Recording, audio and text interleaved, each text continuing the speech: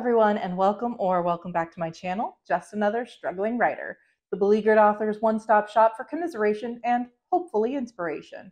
My name is Carrie Scher, and I am just another struggling writer. Today I am doing a book review of a book that I read at the tail end of last year and loved, but since I read it after I had already filmed my end-of-year wrap-up, it didn't make it in, and so I didn't get a chance to really talk about it. So I'm going to be reviewing it here because I really did love it. It was one of my favorites of the year, and that is Swordheart by Kingfisher. Swordheart is a book about a woman named Hala who very unexpectedly inherits quite a bit of money, and her relatives immediately try to start marrying her off so that they can have access to that money. Obviously, she wants nothing to do with this and is trying to figure out a way around it when they lock her in her room until she agrees to marry one of her cousins. Desperate to get out of this situation, she draws a sword that she had found mounted on the wall when out pops a person. This person claims to be the spirit of the sword and is now duty-bound to protect Hala. Together, they go on a journey to secure, of all things, a lawyer so that Hala can have access to her inheritance. Hijinks ensue of the most delightful order. Now, I'm going to be talking about minor spoilers throughout the book. I won't get into it too deep, but just so you know, there are going to be bits and pieces that I will talk about that may count as spoilers, but again, nothing too specific. So there is so much to love about Swordheart.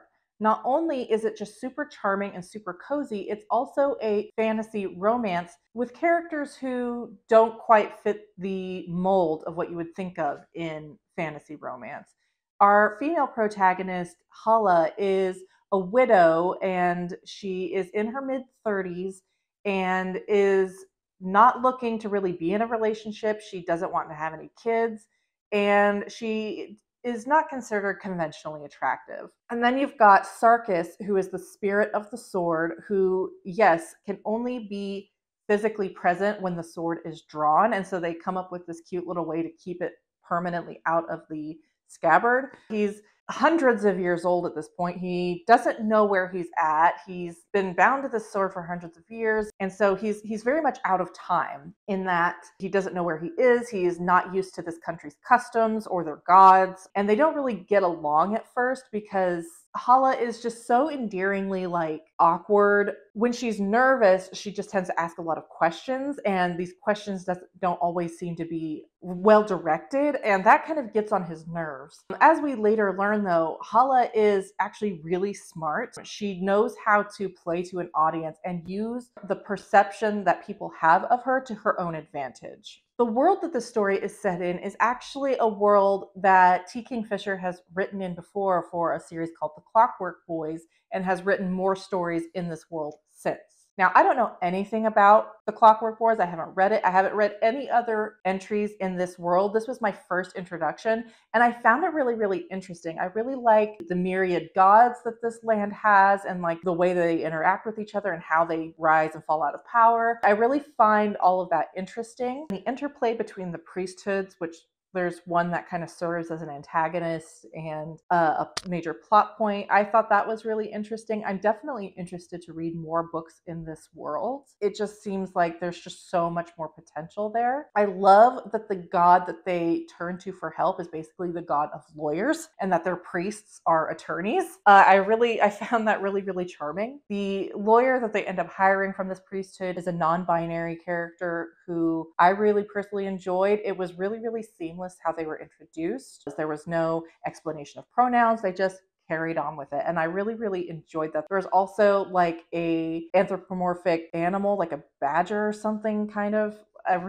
Anyway, that was a really fun character as well, and just the whole dynamic of the quest was really compelling. Like I said, I started reading it in the morning on my break at work, and by 9 o'clock that night, I had completely finished it. So I say one sitting, but I mean, I couldn't finish it at work, could I? So I just read it in bits and pieces, and then when I got home, I just binge read the rest of it, and it was just so charming and so wonderful and so cute. And I really just loved the romance between Hala and Sarkis as they travel together, and as they grow closer, you can kind of see, first of all, I love the he fell first, which is very apparent here. He fell first, which is so funny because as their dynamic plays out at the beginning, you wouldn't think that'd be the case, but he does immediately begin to see her true colors and see like how tough and brave she is despite her circumstances and despite living in a world that doesn't foster that or encourage that in women. I just love his yearning for her. That whole first half of the book was just so good because of all of like the tension and the yearning. Whereas she is thinking the whole time that he still hates her, or at least doesn't like her, and is like begrudgingly going along with her. She likes him, but it's more like respect and gratefulness and all of that, whereas he is like really truly falling in love with her. My only regret is that that tension kind of falls away towards the back half of the book. I really would have loved to have continued to build and build and build. I loved his perspective so much because of just seeing how he was adapting to his new surroundings and this new reality, and also to her. Like I said, it was just really, really great for him. And, you know, just thinking about how attractive she is to him. Again, this is a woman who is in her mid-30s at a time where a woman is considered past her prime when she is like 25. That was really excellent. Like I said, I wish she had just continued to build that more. There was a plot point around the 55-60% mark that I really, really enjoyed. I thought it had a lot of potential, and obviously we couldn't linger in it too long because we were getting up into the end of the book and towards the climax. But again, it just made me more interested in the world building and interested to read other books in this world. I don't think there's a direct sequel or anything like that to Swordheart, but there are other series, other books in this world specifically. I'm such a huge fan of T. Kingfisher. Her writing is just so, it has a way of drawing you in, and that certainly was the case here. And I also love that she writes protagonists that are not like your standard issue female protagonist, you know, young, hot, tough. Her characters are typically in their mid-30s, not conventionally attractive, and don't possess qualities that you necessarily ascribe to fantasy heroines. And I love that. You root for these characters a little bit more when they're a little bit more realistic in this way, where they're not just carbon copies of each other. So my only real complaint, and the reason I didn't give this 5 stars, was because the third act conflict that arose between Hala and Sarkis, I thought was a little trite. It didn't really seem like it would be that big of a deal and cause what it caused. In fact, Hala has an internal thought of,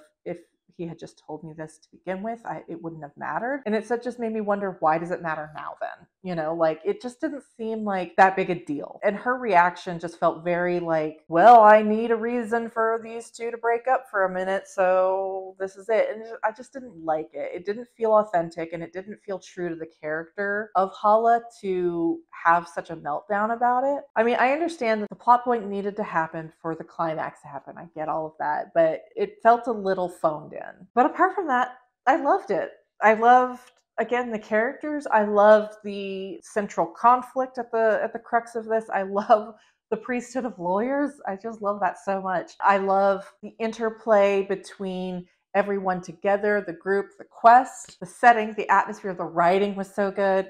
This was just a really, really great read. I gave this 4.5 stars. And I definitely recommend this book if you are looking for a nice, cozy little romance that has some stakes to it that aren't just the relationship itself. There are some outside stakes. There's a little bit of a quest. There's a really great world outside of this story that is just waiting to be tapped into, and yet it doesn't feel like we're being baited at any point. It doesn't feel like we have things that are missing or left out. Everything is very, very tight and concise and perfect, and you can read this in a day. Like I said, if you have a day yourself, you could just park your butt on the couch, get a cup of hot cocoa and a nice blanket, and just fly through this. I know I did. I just loved it so much. So if you're a fan of T. Kingfisher's writing, if you're a fan of fantasy romances that don't feature your kind of prototypical fantasy romance couple, this is definitely a book you should recommend. I feel like I'm really late on the bandwagon though, because this is,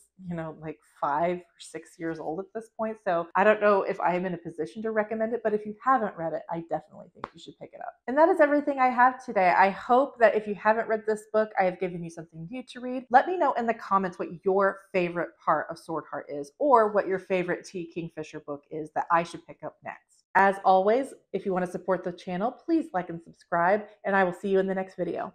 Bye.